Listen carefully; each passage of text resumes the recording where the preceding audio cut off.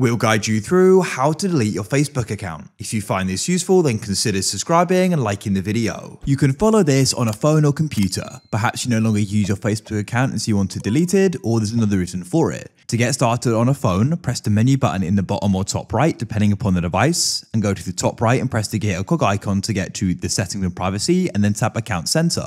On a computer, go to the top right and press your profile icon for account. Go down and press Settings and Privacy and press Settings. Go over to the left and you can press Account Center.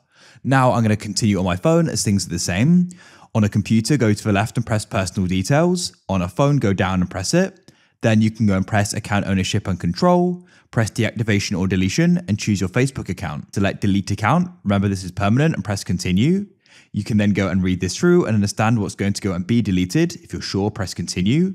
You can then go and give a reason and press Continue.